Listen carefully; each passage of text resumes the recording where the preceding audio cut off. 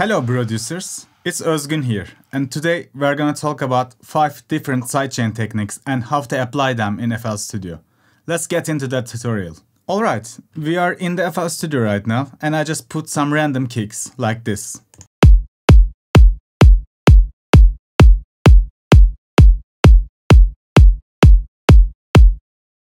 And obviously we will need a bass line. I will just write some quick random notes.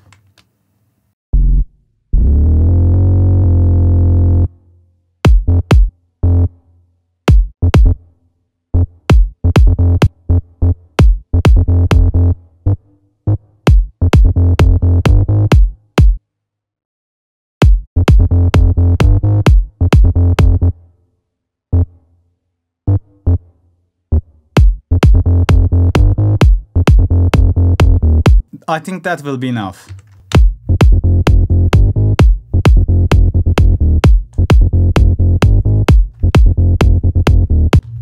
So the first technique will be Fruity Limiter.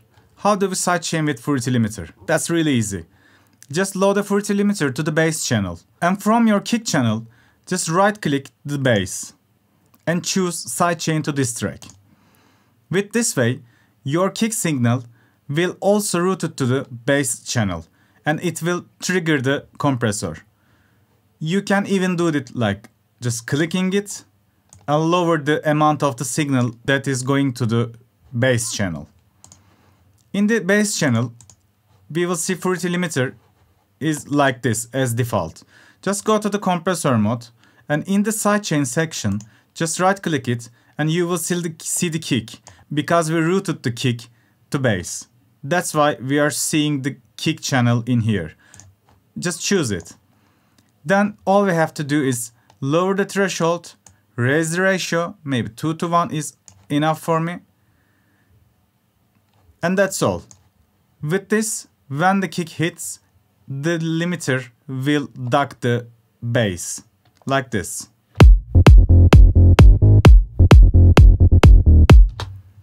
You see this curve, right? That means our bass is lowered the volume in terms of volume this much. So this is the strength of the sidechain. If I raise the knee, it will affect the sidechain curve like this.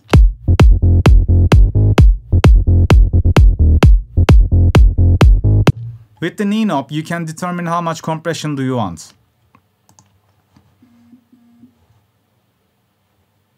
And other than that, attack, release, and that's just simple stuff. You can tweak it as you want.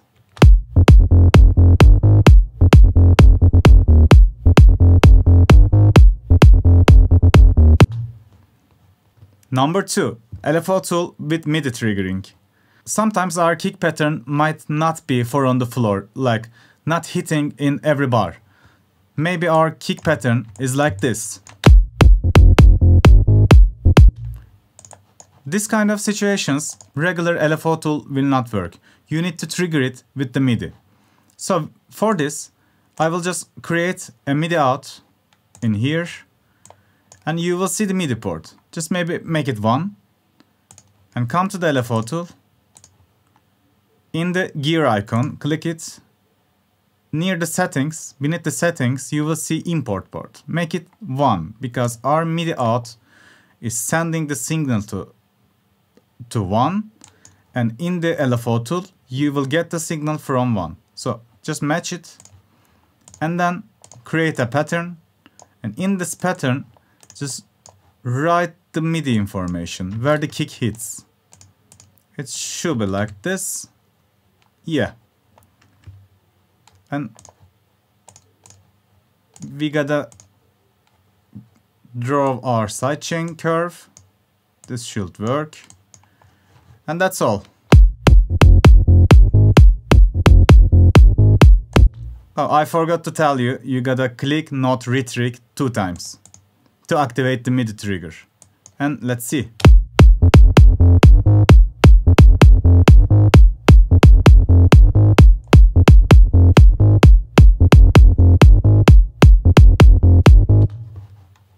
Yeah, that's one of the best choices if your kick is not for on the floor and have a different pattern. Number 3, C6. I really like C6 when I'm mixing rock music, metal music, even pop music. If the track is acoustic track, I really love how the C6 behaves. So in this, I will just load a preset. This is my favorite. But the trick is, you gotta use VST3 version. VST2 will not work in FL Studio. I don't know why. When you choose the preset, just go to the gear icon and go to the processing tab. You will see stereo aux in here. Just right click it and choose the kick, because we already routed the kick in our first step when I explained to Fruity Limiter, right? Just right click it, choose the kick. Now, when the kick hits, the sidechain compression will be applied. But this is multiband compression, multiband sidechain compression. That's why you can determine how much compression is going on in the low end or in the high end, and it really helps. For example, I want my bass be ducked too much, but I don't want my highs to get touch. And I can just do it like this.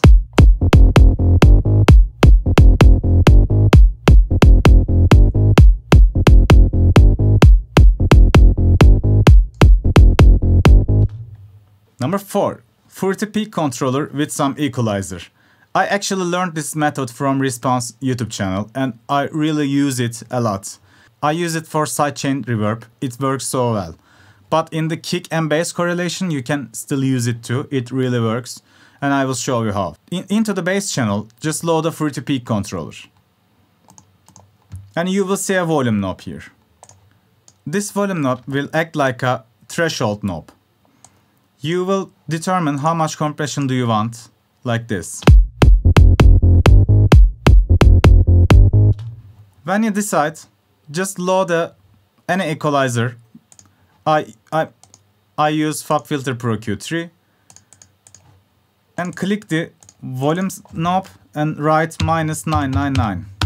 Click enter and it will go minus infinity. That means it's mute, it's silence. So right click the fader here and click link to controller.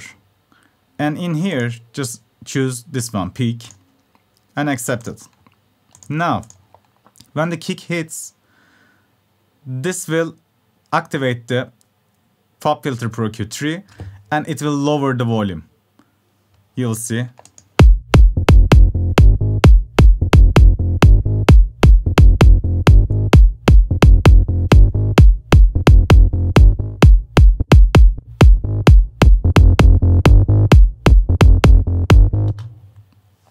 This is a really good way to sidechain and it's really clean. I recommend you to try this. And the last method, number 5, volume automation. This is easiest way. It's not a pro way, but still most of the cases that will work.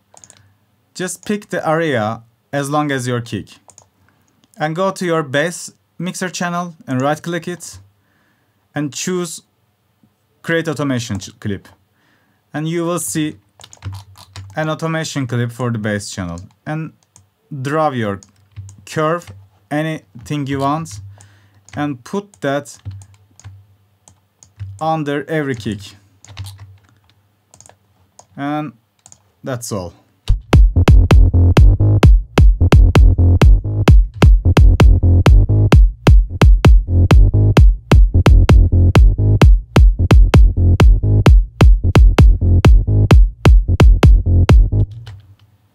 Yeah, that was all. Today we talk about 5 different sidechain techniques in FL Studio. I hope you enjoyed the video. I will make more videos like this. Please like, comment, subscribe, and thanks for watching. See you next time.